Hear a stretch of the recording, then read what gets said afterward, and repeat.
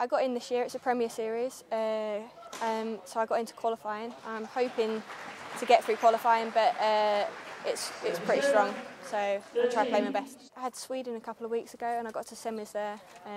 That was a big step for me. So just little steps of more and more confidence, and hopefully it will keep going.